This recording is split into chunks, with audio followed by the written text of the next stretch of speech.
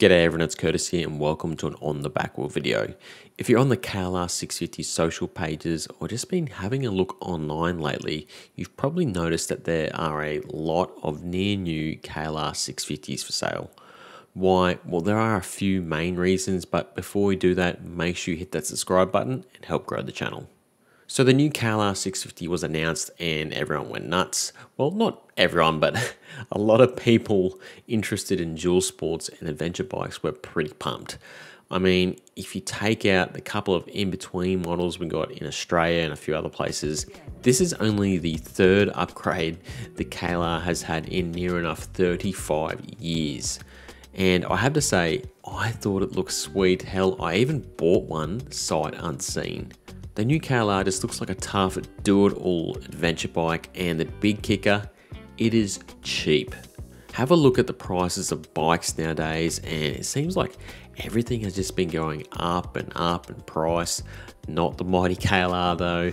Sure, the new model wasn't getting a 6-speed transmission that we all wanted and it managed to gain some weight, but the trade-offs were fuel injection, LED lights, a smoother ride, larger luggage capacity, and a look that is both modern and stuck in the Desert Storm era. And the KLR just happened to launch during COVID, which turned out to be a huge seller for motorcycles. The coronavirus really changed a lot of people's perspectives on what is important and changed people's priorities. People were sick of lockdowns and overseas travel was non-existent, so people started to explore their own backyards. And the KLR perfectly fit that bill. It was well priced and it really is a do-it-all bike, and they sold like hotcakes.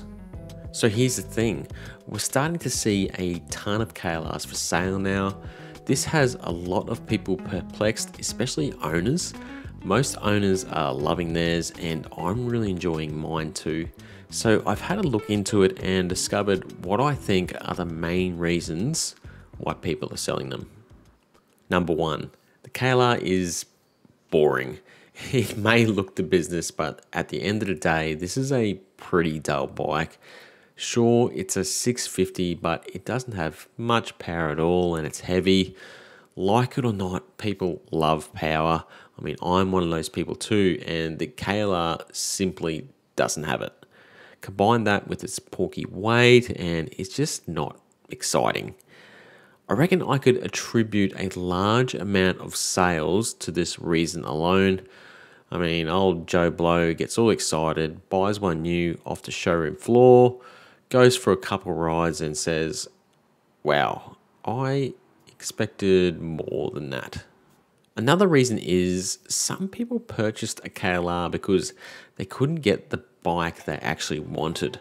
The Yamaha Tenere 700 has been rare as unicorn turds, and when you can find one, they are massively overpriced. Bikes in general have been an absolute pain in the ass to get until recently. As bikes become more available, owners have gone, hey, I can actually get a Tenere 890 Desert Aprilia now. Time to get rid of the Kawasaki and get onto something I really want.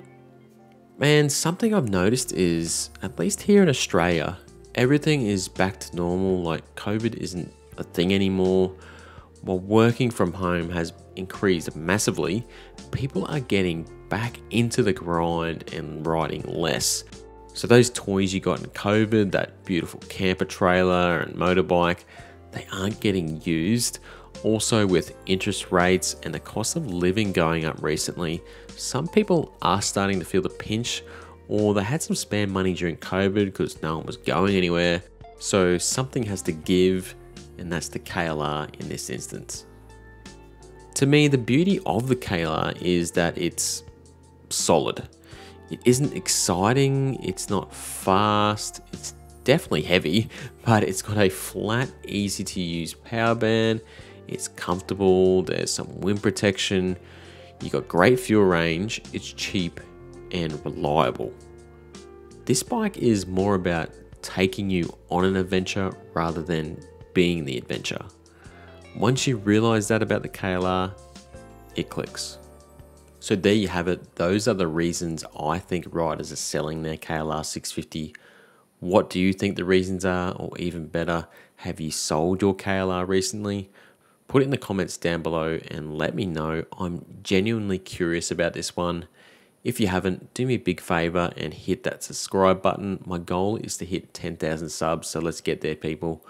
All right, everyone, keep it on the back wheel. Catches.